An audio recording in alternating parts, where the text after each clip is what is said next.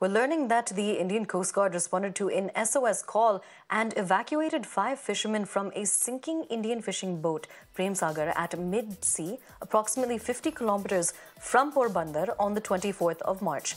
Now, the ICG Ship C-16 was sailed immediately from Porbandar after input from the fisheries community, and medical support was provided to the fishermen and later brought to Porbandar and handed over to the Fisheries Association. That is the statement that has come in from the Indian Coast Guard.